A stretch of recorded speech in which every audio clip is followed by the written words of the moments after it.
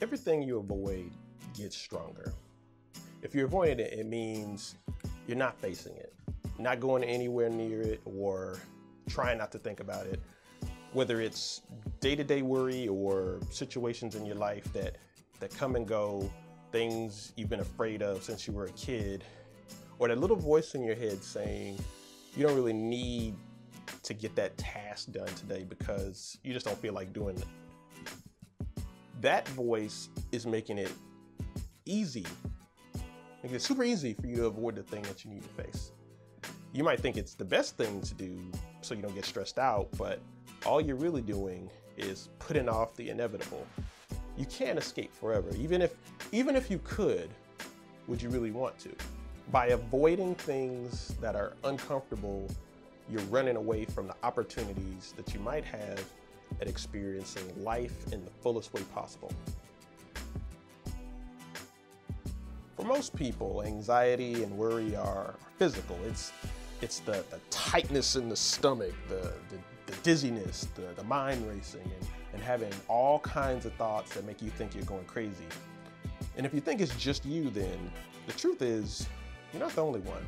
Anxiety comes in different shapes and different sizes, from that light worry that doesn't really feel that bad, but it gets in the way, all the way to full-on panic that catches you and causes you to freeze up and fight for your breath and make you feel like you're gonna die. A lot of people are convinced that all anxiety is bad, or the idea is that something bad is gonna happen. A lot of the time, worry and anxiety are doing something important in our lives to get you ready for something so that you can perform at your best or protect you from danger. When it gets to a certain point, though, you say, hey, it's just too much. And then you need to do something about it because it's just crippling. The hardest part about overcoming anxiety is facing it. Most people see that when they finally take that step, they're like, wow, I can't believe I can do that now. I never thought I'd be able to do that.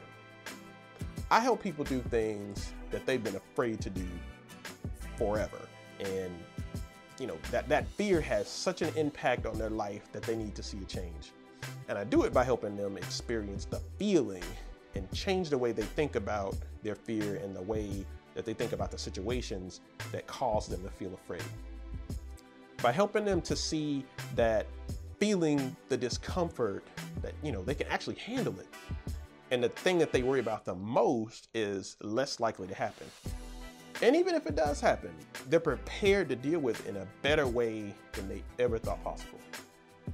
I had a person once that was afraid of small talk in social situations. So she came in the office and I took her history and I told her about the treatment. And then she started to look worried. So I said, what's wrong? She said, you're gonna make me talk to people, aren't you? And then she started to tear up. And I said, no, I'm not gonna make you talk to people. I'm gonna help you change the way you think about talking to people so that it will be hard for you to believe you should be afraid of it to begin with. And in order to do that, you're gonna have to talk to some people. Everything you avoid gets stronger. But the good news is that now there's a way to stop avoiding so that you can go on with your life without any regrets.